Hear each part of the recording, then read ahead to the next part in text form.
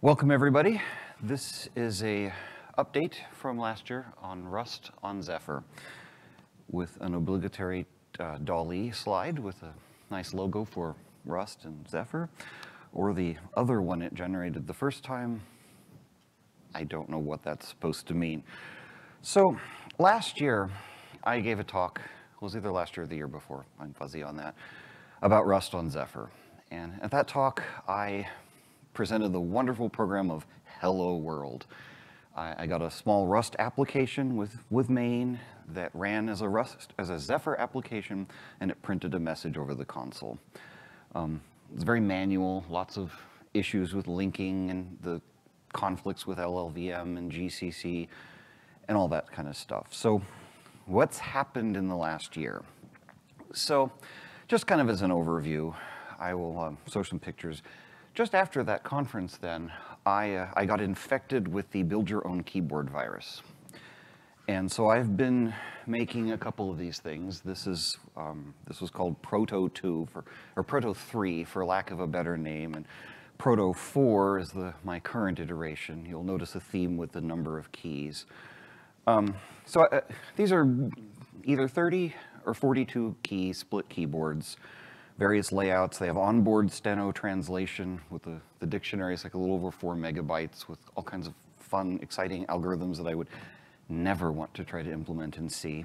The code does scanning, debouncing, chord modes, USB, all this stuff. And I started with QMK, like a lot of people do. It didn't take very long to get firmware running with QMK, but I wanted to do it in Rust. So I started writing my own code. With Rust embedded, working with some of the people behind that. And it works. Started running into a lot of issues with the HAL support, and Rust embedded is kind of mixed bag as far as how good it is. I'm like, you know, I also work on Zephyr. I did Rust on Zephyr. This might be a good combination. So I moved the keyboard firmware to be written in Rust, running on top of Zephyr. And we'll get to in a minute why it's not something I don't mind sharing it, but it's not something that's usable to anyone yet. But so my firmware right now is about 5,900 lines of general Rust that didn't change when I moved it from Rust embedded to sit on top of Zephyr. By not changed, there was less than like 10 lines of code that had to change for various things. There was I don't know why that's such an exact number, but like 1,600 and some lines of code with comment, it's not slot count, of Rust embedded specific code. Most of that living in a file called main.rs, and it's really fragile, was the thing I discovered about Rust embedded. It doesn't really handle the idea that I want to work on multiple targets. And we get spoiled in the Zephyr world that you can say West build and pick a different board and your code just works on a different board. With the way Rust embedded, your main has all these things in it, and like the GPIO pins each have their own type, and so when you want to declare a variable that holds one, well, that changes when you change different targets because they're on different GPIOs, and we'll see where that goes because somebody's going to have to figure out that, oh, we want this to actually be useful, so rather than strongly typed. So I don't know where that's going to end up, but so I ended up writing about 2,600 lines of code to make this thing work on top of Zephyr, along with like 500 and some lines of C code to glue it together. But the important thing is that there's only 1,300 lines of code that are for the keyboard, and those were mostly copied from the Rust embedded code. That was some of the matrix scanning code and stuff, because it's directly interfacing with drivers is a bit different.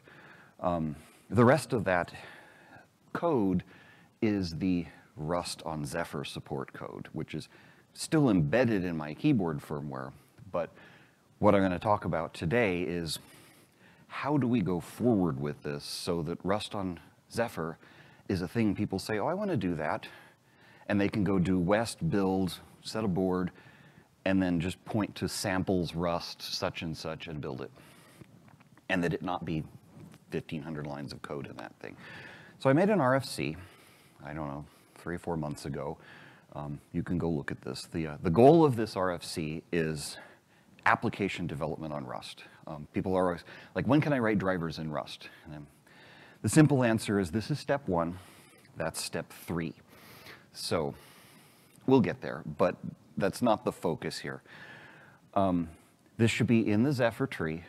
The goal is that you should be able to do Rust up, get a stable Rust compiler, have your Zephyr tree that you just built, that you just got, and build a Rust application on top of Zephyr. It should feel like you're writing Rust code. I know there's people that are writing Rust on Zephyr now, like me, and you end up with a lot of these little wrappers and lots of unsafe sprinkled all over your code, and that's not what we want here. This should feel like writing Rust code. It should feel, when you want to do a channel, when you want to do a mutex, it should feel like you were using the one in standard, just it happens to work on top of Zephyr. So, how do we get there? What's involved? And what I will say is that my tree is a hack, that my firmware, to figure out what are all the steps and pieces we need to get there, and then work will be making this clean and putting it in the upstream tree. So, how do we build this? If you're familiar with Rust, Rust has this thing called cargo, and it runs the world. You have a program, you build it, you type cargo build, and you get an executable. You type cargo run, it runs it, you type cargo test. It's really nice. Zephyr has the same idea. You type west build, you type west flash, you type west different things, and you get your build.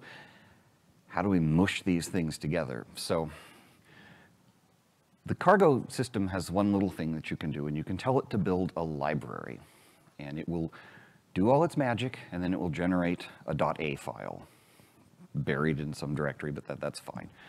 So we're going to let cargo do that. But it needs to know a bunch of things that came from CMake as far as Zephyr builds. When you do a build, what is the target? What K-configs are set? There's all kinds of stuff going on there. So there's a bunch of pieces here. So what happens, and what have I got working here? So there's a CMake mapping between Zephyr's idea of build targets, which is done through a combination of, it's K-config entries set by a board and possibly an SOC and some other things that decide what target you're actually on. In Rust, it's an LLVM target name. It's a triple of, or 4, of strings separated by hyphens that tells it exactly the configuration CPU that you're building for. We also have some crates that are going to be Zephyr specific. There's a Zephyr sys, there's going to be a Zephyr, there's going to be some things with device tree and K-config that we want to own as the Zephyr. We want those to be part of the Zephyr. They're going to be modules. And so we need to add these path overrides so it doesn't go try to grab these from cargo. There's also some issues with, if we have dependencies, the project policies of Zephyr are going to require that we vendor those. And so we want to be pointing to the vendored versions of those. And a couple other things is, if you just go into my directory right now and haven't set this up and you type cargo build, it will spew all kinds of garbage out because it's trying to build for your host and doesn't have Zephyr packages and all this stuff is missing. So one of the goals was to generate a template for the .cargo/config.toml so that you can just type cargo build. It won't make an executable, it will just do the part that cargo is doing. But importantly, your IDE will just magically work at that point, and you can, do function completion. You can go look at other code in different crates and everything. Some other things is the CMake lists file in your Rust application. It should be small. If you look at some of the sample ones right now, they're usually 4 or 5 lines of actual CMake stuff, and several of those are just required by CMake. And we want something similar that's like, oh, I have a Rust application. Here we are. So what are the details? This is where I've learned more about CMake than I thought I would need to know and kind of want to know, but I had to learn this. So there's some things in here about, this is an example just for the Cortex-M of you picked a target on Zephyr. What do you pass to Rust as far as the Rust target? As you can see, there's a lot missing here. This won't just run on ARM, but we want it to run on the Cortex-M. Oh, and then there's a fun comment in there about the ARM v7 ARM v8 FP tag in there. So I mentioned that .cargo config. Here's the CMake, part of the CMake fragment that builds that. This just writes a file. It's in the build directory, so you'd have build, and then this would be build / I forget the exact name I called it, and you can actually just symlink that to be your cargo config, and then things work for you.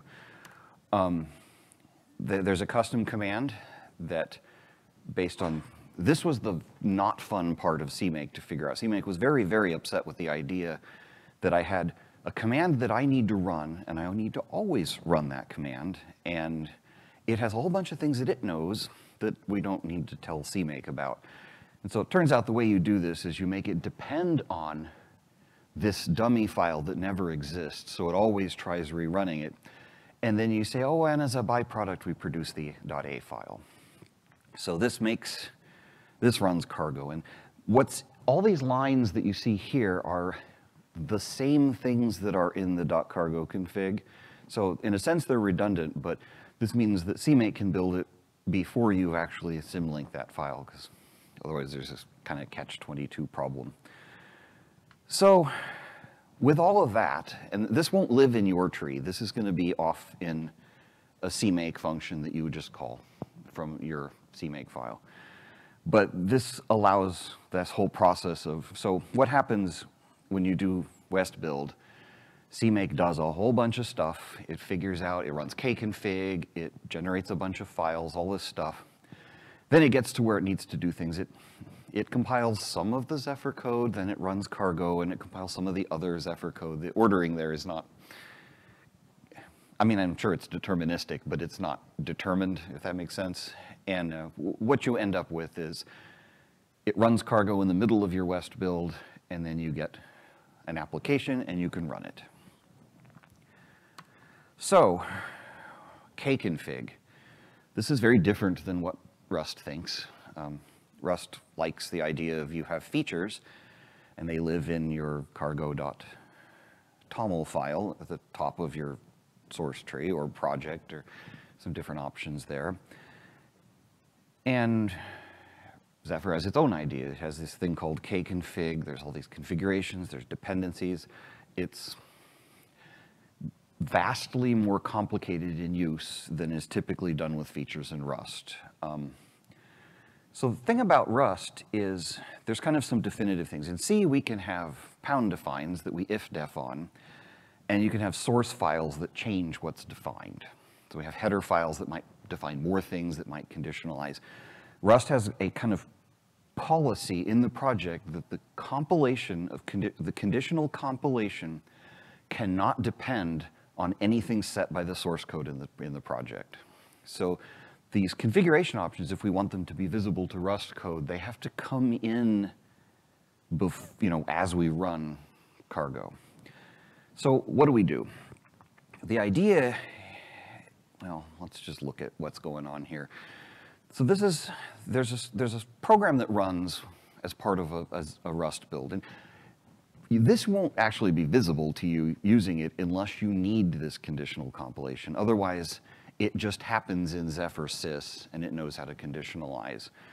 But the idea is that this reads the generated build/zephyr/.config, or if you're using sysbuild, whatever that it ends up, and it looks through the config options. And there's two things it's looking for. It's looking for Boolean ones, and those become what are called, I don't know how you pronounce it, CFG things in Rust. And so in my Rust program, I can say #CFG config foobar, and have a piece of code that's conditionally compiled in Rust based on a kconfig setting that came from Zephyr. The other ones are things that are kconfig settings that are strings or numbers and those kind of things. And those get turned into consts in Rust. So these don't generate code, but you can refer to them as either numbers or they're kind of static strings. So that's kconfig. And when implementing this, just as a caveat, much of this is speculative. So when we get to actually implementing it, things may change, or we get feedback when we post patches and that kind of thing. So that's kconfig. It's actually the easy one. And we have the device tree. And if you've done Zephyr, you know the device tree is a pretty integral part of how it works as far as configuration, boards, everything about a given build. Much of that is defined by the device tree. So, yeah, did you? Sure, there's not a microphone, but I can repeat your question. Are we going to get the same wonderful error message about device tree? I'm hoping to have worse error messages with no. So I'll get into why that. The question is, if you've ever tried to use the device tree from C in Zephyr, and if you get something slightly wrong, you get a 5,000 line error message, not quite, but you get a whole bunch of errors about macros. So the way this works is there's code that runs, that reads the device tree. So it generates it's not a flattened device tree, I don't know what we call it. It's a device tree that's canonicalized. It doesn't have any conditionals in it. It's been through the C preprocessor. And then we walk through that based on a bunch of YAML files that describe what is allowed in the build. And then we generate this file by stitching names together of the tree. So the device tree is a tree. That shouldn't be surprising. And we stitch the node names together with, conventions.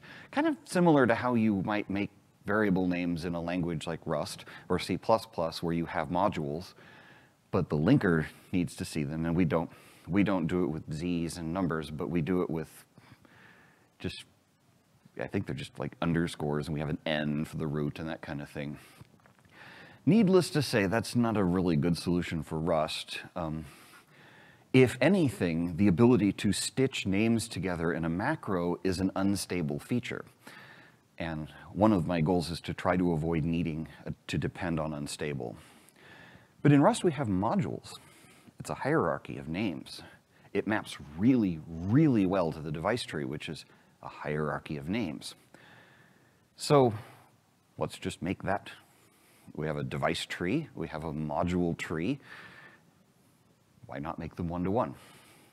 So what do the things in the device tree end up with? Because we talked about, we don't want to generate code or stuff that takes up space in the target from the device tree. We want it to be things that are available at compile time. And then, obviously, if there's things in there that are needed as structures that need to be in the code, they will be, but it's not going to be this big data structure that represents the device tree. So there's a lot of things that are just consts. The device tree has a lot of numbers, but there's a lot of other things in there that are kind of weird, honestly. There's the properties are actually, in the device tree, they're just byte arrays, but we don't use them that way in Zephyr. We interpret them before it's compiled down to this flattened device tree. So we actually have like groupings of properties. We have like if you have a GPIO definition, you'll have a p handle and a couple of numbers, and then a p handle and a couple of numbers.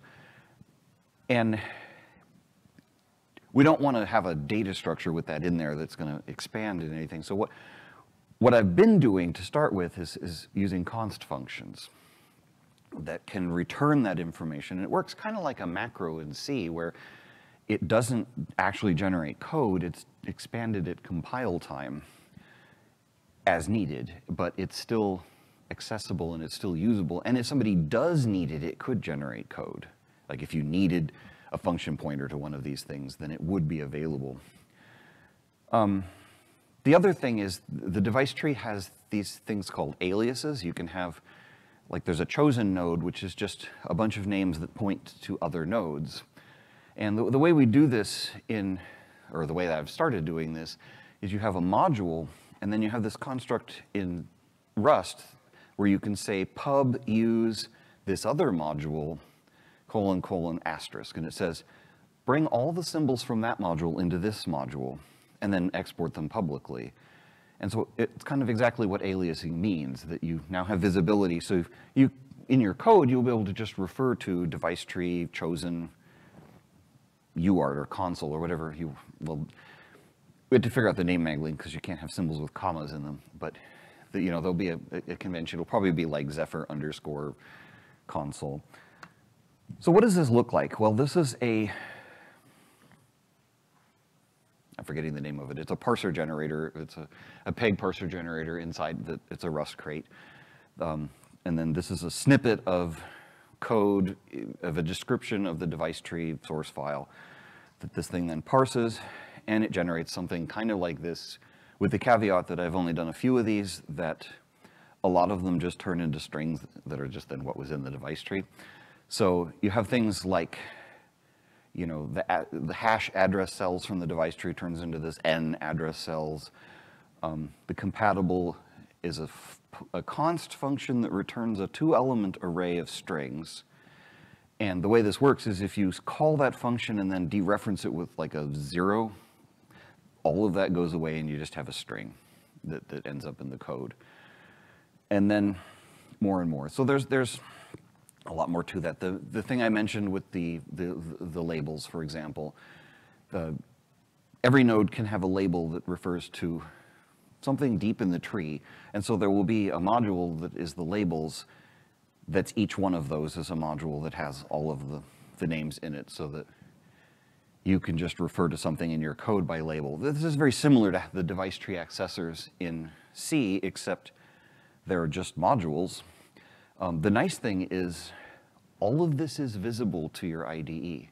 So when you're in there writing code and you go Zephyr, figure out the names, I type Zephyr : device tree, I can start completing on the things that are in the device tree for my current build, and they're just there.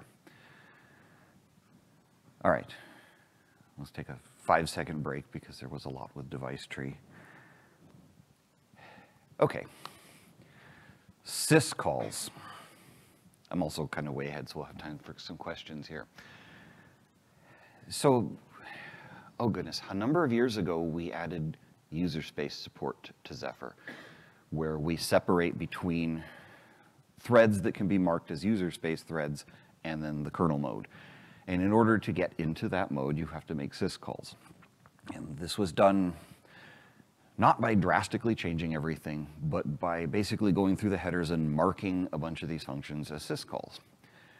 They then don't actually generate, so their headers, the real function gets a different name. Magic happens with kconfig options as to whether you even have user space. Different code makes a dynamic decision as to whether you're a thread that is in user space or kernel space, either calls the function directly or does a trap to a system call. The short form is there's a bunch of code that reads the header files, looks for these syscalls, generates this table of the actual implementations.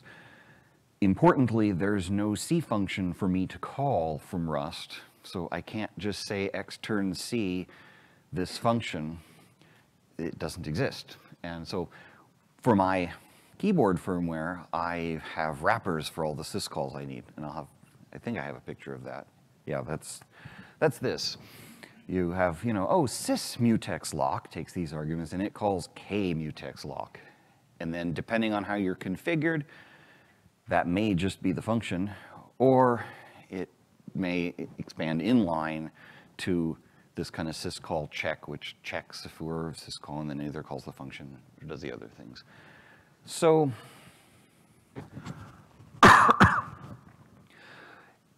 we're generating this kind of C-ish code by reading headers. And I think I want to do the same thing in Rust. Now, I haven't done any of this yet, so this is completely speculative. But we want to generate a Rust module that has all of the syscalls that are in your particular configuration with the syscall numbers that you ended up with, because as we discussed in a different meeting, those change depending on your build. And you have this module that now you can make syscalls from Rust, and they should have exactly the same overhead as they would in C. The syscalls will be expanded inline. They will do the check depending on your configuration. They may just directly call the implementation. or they may check if you're user mode and do the trap as necessary. Now, the interesting thing is they're all unsafe as far as Rust is concerned. This is, you're calling C. We don't have any guarantees. There's pointers all over the place. None of this fits Rust's model of safe pointers and that kind of thing. So this goes into something that's traditionally called like Zephyr sys, where it's an implementation that then there's wrappers on top of. So we want to build above that abstractions. So in the Rust standard library and a bunch of support crates, there's something called parking lot, which is a cleaner implementation of communication channels. There's mutexes, mutices. I don't know quite what the right word for that is. But I want to build abstractions that look like the ones in standard. Just as a caveat, I say, why don't we just implement standard? Somebody's actually done that. There's an implementation. To use that, you go, well, you grab all of LLVM, the source code to the Rust compiler for an exact version that they support. You mush all of this together, you build it, and hopefully you get a tool chain that has standard that might work with some specific version. Aside from the fact that I don't think it's actually the right solution because we're not a POSIX system. We have some POSIX-like stuff, but there's a lot of stuff we don't have. And I think it makes more sense to provide the abstractions that make sense on Zephyr, just in a module called Zephyr instead of standard. It also has the advantage that you just use regular tools to build this. You don't have to go build a tool chain, because I think that would block adoption of this, that if people have to build a Rust tool chain as well. So what do we do for abstractions? So most of the Rust abstractions assume that the underlying operating system primitives can be dynamically allocated. You know, pthread create, that kind of thing. So a lot of them in Zephyr can be allocated, but you don't want to do that, at least unless part of this project is about making dynamic K objects more efficient, because the statically allocated K objects go through a perfect hash function for lookups for validity. Dynamically allocated K objects are in a linked list that it scans every single time you use one. So they're useful if you have a few system-wide. They're not useful if you have a large number of them. So some of the solutions are to have like pools of these that are allocated to fix the allocator. That I don't have the correct answer for that yet. The other thing is there's a couple of K objects, like the most useful ones, including sys, mutex, and futex, that cannot be allocated dynamically at all. So that isn't even an option. And I mean, it's literally if, you know, when in the K object allocate, there's an if statement, and if it's one of these two, return an error. It's because there's a user space and a kernel allocation together, and there's not been any code written to manage that. So there's a lot of choices behind this. You know, we can have clean Rust APIs on these wrappers and end up with these things that aren't compatible with C code, or we can have less safe APIs, but then compatible with C code. And I honestly think the answer is that we're going to probably need both. That there will be times where if you're using a library in C that needs a mutex, that needs a FIFO, or you know, some kernel data structure, you're going to have to use that kernel data structure from Rust, and there's probably going to be some unsafe involved. But if you're writing an application that's just in Rust, and you don't need to interface with C code for some of these things, it'd be nice to have these data structures that work like they would in other Rust code. There's no unsafe, I just allocate them, I lock, I do that kind of thing. So I'm guessing we'll need both. Little snippets of the implementation here. We have, and by the way, by implementation, I mean my hacked together thing so that I could do mutex, not one that everybody would want to use. But this is kind of the messy code you don't want to see. But the end result of this is we have this thing called a mutex that wraps around a piece of data. This is kind of the Rust thing that differs, whereas in most C things, you have a mutex, it's a thing, it lives by itself. And then hopefully you keep track of what data goes with it. In Rust, the mutex wraps around the object that it's protecting, and you can't get to that thing unless you lock the mutex. So that's where it gets the additional safety from. It's also why that thing that it's wrapping has to obey Rust's notion of ownership, can be moved with its rules and that kind of thing. But that's all doable. We can do that with the, I mean, this works. When I press keys on my keyboard, there's a mutex around a queue that's keeping that data, and it all works.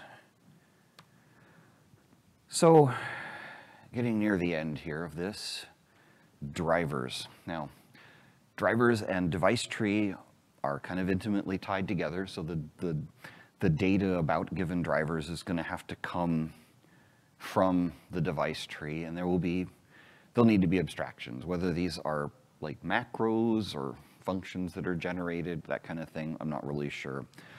But then you get this device back, and in Zephyr we have a struct device. And all devices are generally a struct device. There's a few like GPIOs that are a wrapper with a struct device in it and then 2 integers to tell you which pin and that kind of thing. But most part it's a struct device. If you go get your UART, you get a struct device back and you call an I2C method on it, you probably will segfault or something really awful. It's not strongly typed or anything. And in Rust, we'd like these things to be typed so that the methods on the device are methods on the particular struct. So this is going to be a good amount of work. I mean, my goal with this is to start with some subsystems, but realistically, I think this is where hopefully the community starts to get involved and somebody says, I want this device. And there's a lot of things that have to be figured out. The devices are kind of different. There's still a lot of stuff that's built around callbacks, which is hard to do safely in Rust. It can be wrapped, but there's also this kind of move to make, those don't usually work from user space either, is the issue. So it's kind of ad hoc, and there's a lot of case by case is what it comes down to. What I did is basically, I have the sys wrappers for the device, the actual calls that are there because they're system calls. And then I'm wrapping the device, the struct device, in a GPIO struct, in this case, that has methods on it. So in the Rust code, I can say, set, clear, toggle, the different things that map to these functions here, configure, and I just use them and there's no unsafe involved because the type system made sure that that's the right thing where that makes sense to call. But this is a big part of the work to do this. So the last thing I want to talk about here is logging. And Zephyr has a fairly rich logging system. Well, actually, Zephyr has several fairly rich logging systems, and you pick an implementation that you'd like. What I'm doing right now, just to make it work, is when you do a log message in Rust, it mallocks the end resulting string. It just uses format, and then that's passed in through a C wrapper to log that into Zephyr, and then it gets freed. This kind of automatically happens, but it's not very efficient. And so we have to think about, Zephyr's doing log messages with formatting, but it's printf. It's %d. It's its own specific style of printf formatting. So what do we do? Rust has its own thing. They use braces. It looks more like the Python one. There's different indicators. Most embedded things in Rust have restricted subsets of them, so that's certainly an option. But one option is, should Zephyr's logging mechanism support pluggable formatting for the delayed formatting so that the Rust logging could do it in a similar manner where here's a format string, and some arguments, and then that gets generated when the log messages go through. Another option is there's a package for Rust called Definite. I don't know how you pronounce that word. It is a host deferred formatting. So when you say log, or warn, and then you have a string and you have some arguments, the string never makes it into the executable at all. And what gets logged is an index and your arguments. And then there's a host side program that pulls that down, expands the string. It works really well until you forgot to stop it and restart the little host daemon and you're out of sync and your strings are nonsense and you get really, really weird messages. Again, I don't know the right answer to this, but there's a lot of possibilities. I mean, ideally, we want it to be low overhead and work with the existing Zephyr logging. What I do now is I have macros that work like the log crate in Rust. So you have a macro called error that takes formatting arguments and it logs it. And what I do is I call alloc format. I put this into a string and then I pass this off to this C wrapper that I wrote called log message, which just spews the message, queues up the message in the Zephyr logging system. So this is like, if you picture how I've moved in my code from clean to complete hack, this is the most hack aspect of it all. So that's it for what I wanted to share with topic. And we've got, I think, about 3 minutes left for questions and that kind of thing. So, and I see like 37 hands, so Brix, you've got some work to do.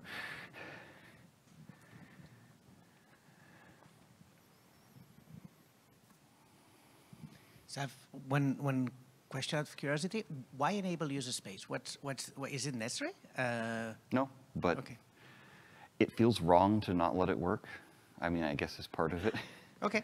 So the question about why user space, because I think there is still reason for it if your application. So one reason to not need user space is, well, we're writing Rust code, it's safe. But maybe that's not the only code that's on my system. Maybe there is also other user space things, and I still want that separation. So I think it should work still. So are you using the Rust standard library? And you mentioned using crates, so that's No standard. No standard. Okay, thank you. So you're doing classic embedded Rust, basically. With alloc. Okay, and then what are the size implications, like in terms of the .a that's now being built in? Were you seeing any size constraint issues? Because we tend to care about that a lot in Zephyr, or not? Yes and no. I mean, I'm thinking a little bit about it. The problem is my builds right now, I'm pulling in like format, and that tends to overwhelm all the rest of the system with, I had one thing where I'm on a no hardware float point target, and I did a little bit of floating point math to print out a nice number for a log message, and it added like 35K to my application. So I haven't actually started looking at that yet. Yeah, there's definitely some concerns with, does Rust make everything big? But if you're careful, it doesn't have to make it that bad. I was just wondering, do you use anything like bindgen, or are all these wrappers manually written? So I'm not using bindgen currently. And that's kind of a big question. Like the syscall thing is going to be bindgen-like, and I don't know if that will be our own version of bindgen that knows how to do that, or if it's flexible enough to do that. But yeah, there's all kinds of structs that are full of if-defs and stuff, and that we do need to map, and it'd be nice to not have to maintain that by hand. So, but I don't know if that answers the question. Basically, I haven't looked at it yet, but it might be useful. Could you use a combination of pinning and RepRC to hold those mutexes in Rust and still pass them to C safely? So currently, no.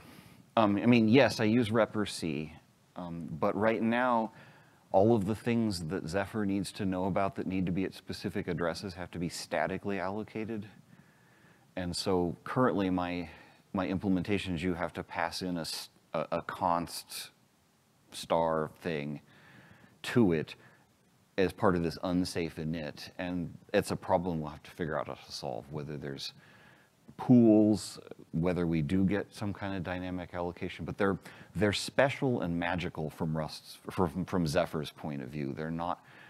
They happen to be pointers, but they're better thought of as abstractions, as just bits from Rust's side. They're not, we don't get to allocate them. They're not in memory that's visible to us.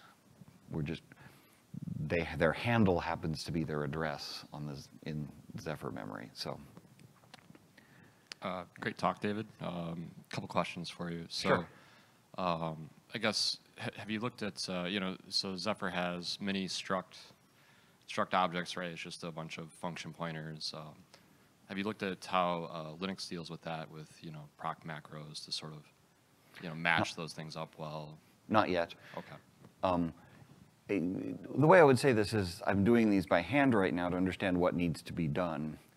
Then when we get to, well, now we have, thousands of these, what do we do to do that?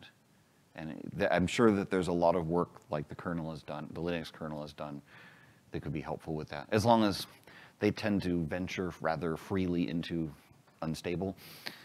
And I kind of would rather avoid that just for usability.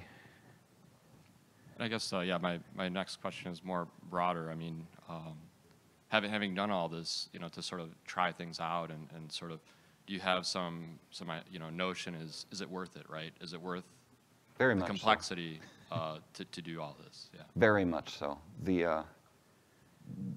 At this point, working on my keyboard firmware is quite pleasurable. It feels like I'm doing Rust development. It feels like I'm doing Zephyr development. It's like the best of both worlds seem to come together. The edges are really messy still, and when I have to do something new, I end up spending a day writing a whole bunch of code to go do that. But when I'm off working, I do my development in Zephyr, and I'm getting the stop notification. When I do my development in the keyboard firmware, I have this crate over here, and it runs on the host. It has unit tests. I do cargo tests in that directory. I make everything work. And then it gets pulled in with no standard into my application, and it just works because it's been tested and all that stuff. So, there's definitely a lot of that. I think that's all the time we can keep talking out there if we need to. Thank you.